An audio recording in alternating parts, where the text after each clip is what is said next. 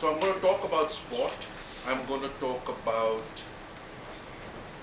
how sport affects your life, how sports and business are so intertwined, and how sport is very, very important teacher of reaching excellence. And those lessons are very easily available in your day-to-day life. So where did it all start? It started here. It started at St. Mary's School. The person you see in the center is the Doyen of Indian Athletics, Adille Sumariwalla, and when he passed away, that's the tribute I wrote to him. This was the man who changed my life, and that's Mr. J.R.D. Tata, if you recognize him. I also worked for the Tata Group for 15 years. And that was the slap that changed my life. It was my teacher, my guru, Mr. Padiwala, who taught me about life, about winning, about thinking positive, and that's where it all started. I said I'm going to connect sport to business, and this is something, a very simple diagram which most business institutions will tell you. There's a vision, mission, there are objectives, you have KPIs, and then you do a scan of internal and external environment, formulate a strategy and execute a strategy. You'll have to do programs, activities. It's identical. It's identical for a sportsman. Say you set up your vision to win a medal at the Olympics. So that's your vision. And then you set up your objectives. The short term, you'll have long-term objectives. You will have to scan the environment. You'll have to see who are your competitors. You'll have to do an internal scan of seeing what are your strengths, what are your internal strengths to understand and what you need to do to reach where you need to reach. Then you formulate a strategy. And then you'll have to do your programs. What is your training program? In the training program, it will be divided into, say, hill running, weight training, sand running, track running, etc. You'll have different activities, activities during training, activities during competition. You'll need resources, so you'll need track, you'll need sports science, sports medicine, you will need nutrition, and all of that, you'll have to get a coach to put that in place and execute it. So, it's nothing different. So, what are we talking about? We're talking about a vision, an end. And then that brings us to the discussion of destination end. And I think all you people here would think of something like this. I would like to pass out of Pune Engineering College, maybe do a master's at MIT, go to Harvard Business School, and start with a salary of, say, $150,000. I'm sure people like you have that on mind.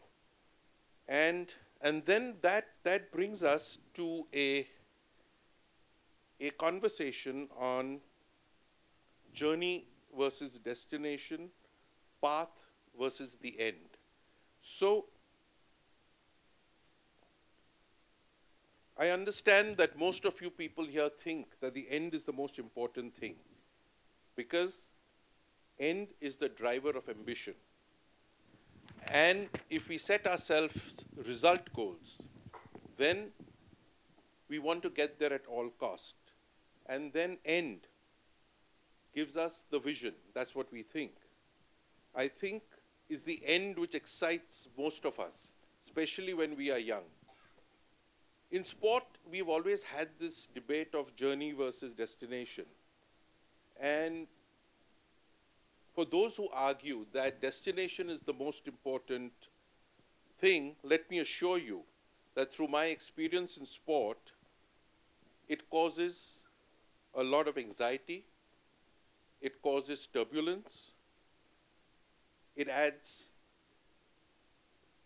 is one of the reasons actually, if you notice why top athletes choke, because what happens is that you keep thinking of the end, you keep thinking of the end result.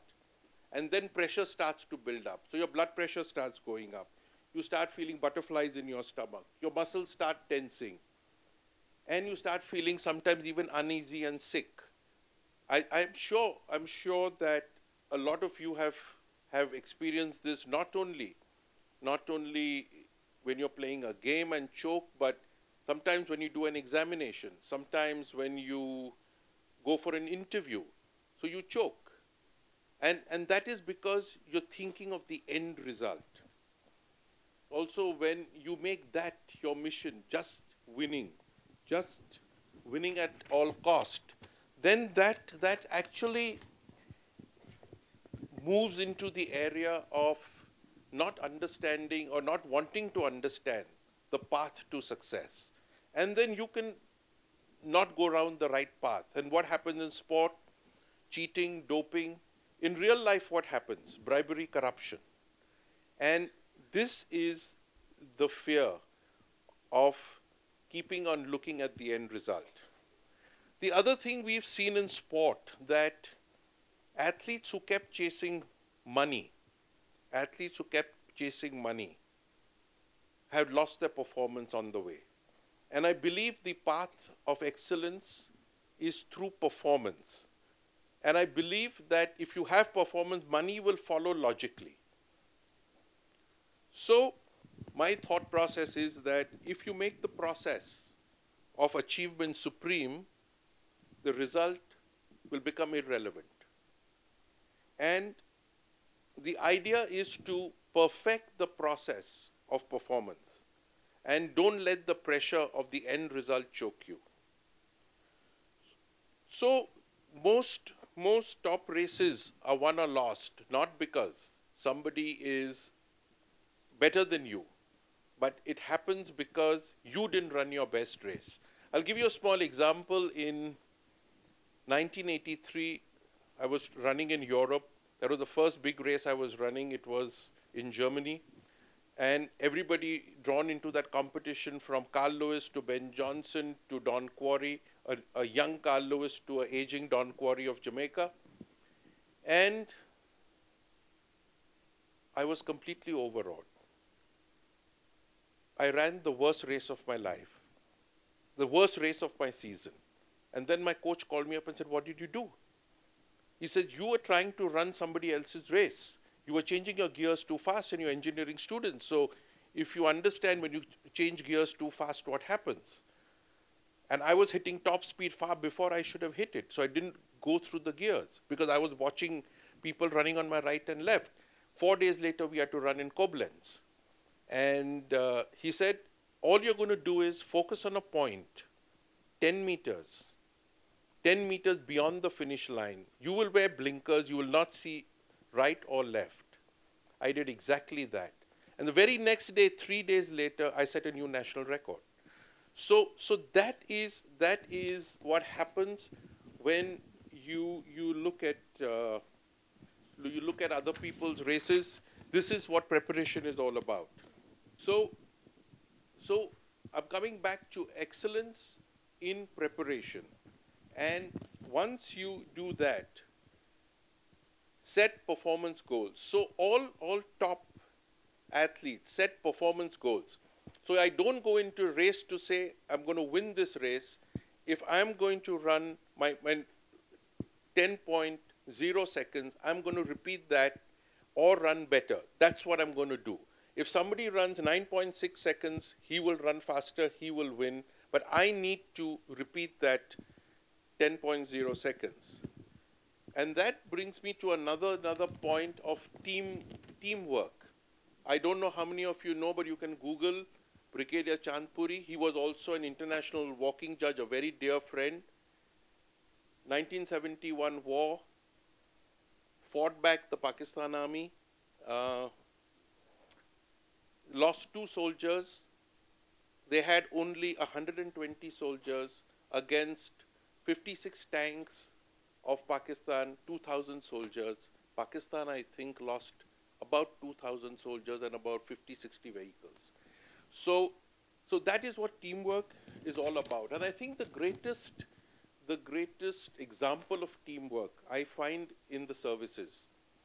the Army, Navy, Air Force. And actually one wonders what these people do during peacetime. But the amount of training they do during peacetime is incredible. Look at Kargil, how they worked as a team. When Kargil happened, what did they do? First, the artillery battered the lower slopes. The Air Force went in and battered all the top positions. And then the foot soldiers climbed up and captured Tiger Hill and other locations.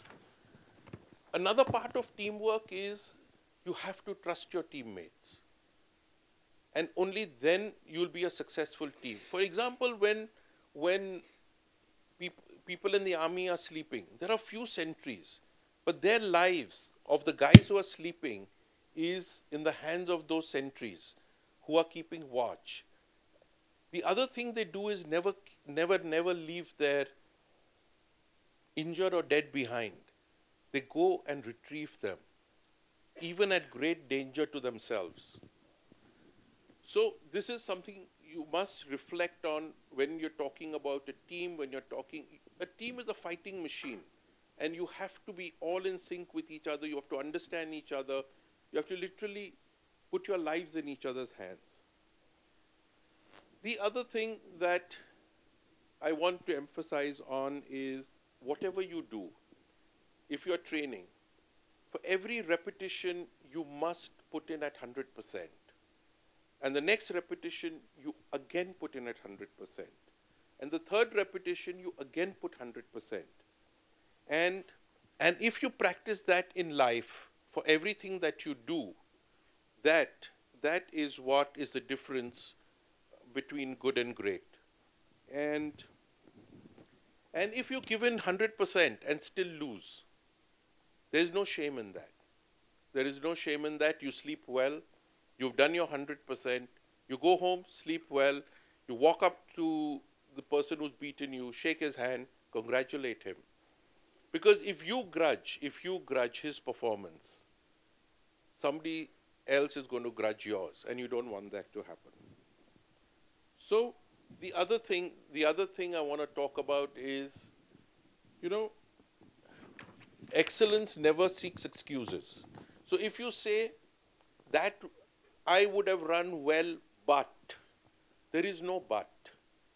The but, if there is a but, which means you're trying to put the blame on somebody else.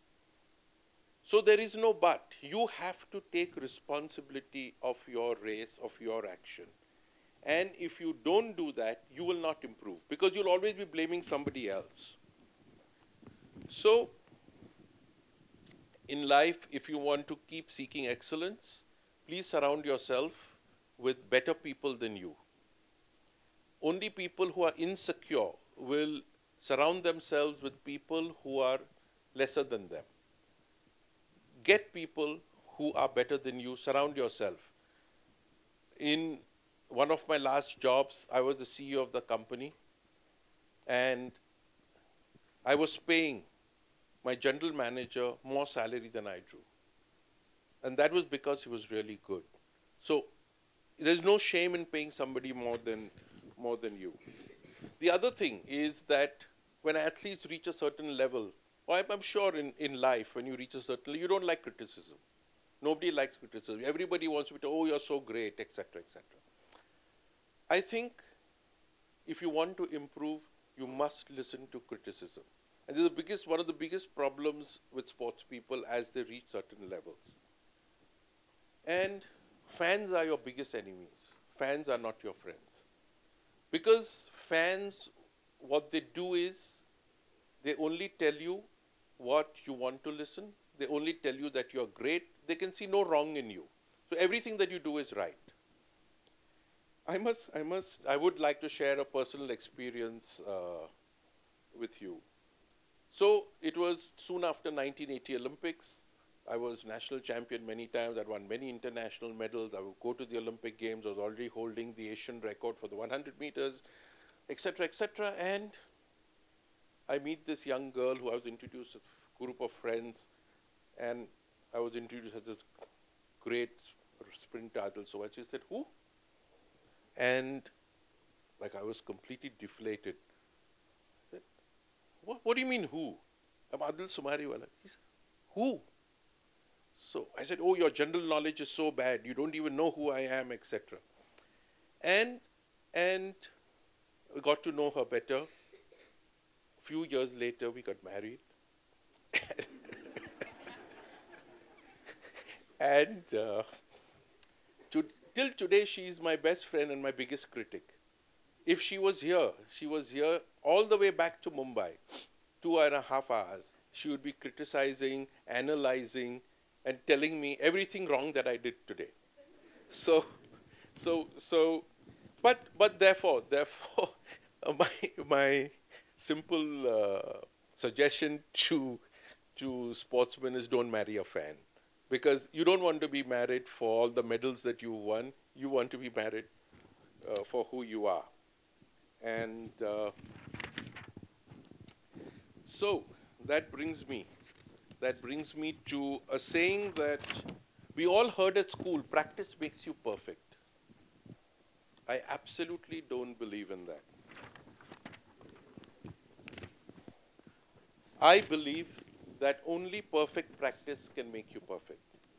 So if you're a sprinter and you're running from morning to night, you're not going to become perfect. But if you're a sprinter, you do 3 sets of 6 repetitions of 120 meters and do them really well, you'll probably do well.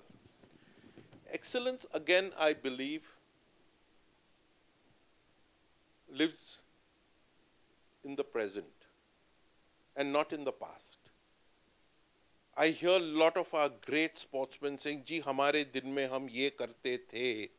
You know, that's not excellence. Excellence, and I so strongly believe in it that if you came to my house, I have more than, I don't know, 100 medals, international, national, the Arjuna Award, I don't know how many awards. You won't find a single scrap of that in my house. So, because I don't want to live in the past, what I want to do is, want to live in the future, make the future better, take up new challenges, and, you know, keep moving on in life and not reflect on your past and not live in the past. Most of you will study in this great organization, and it will depend on each one of you what you take from it. So grab every opportunity you have and achieve your fullest potential. That's important, to achieve your fullest potential. And however, whatever you do in life and whatever you become in the future, just remember, and 3 things that I follow: good thoughts, good words, and good deeds. And the only path is the path of truth. So thank you once again for inviting me here today. There's just one thing I want to say before I end, that you are the youngsters, you are the future of this country. Keep our beloved tricolor flying high. Thank you. God bless.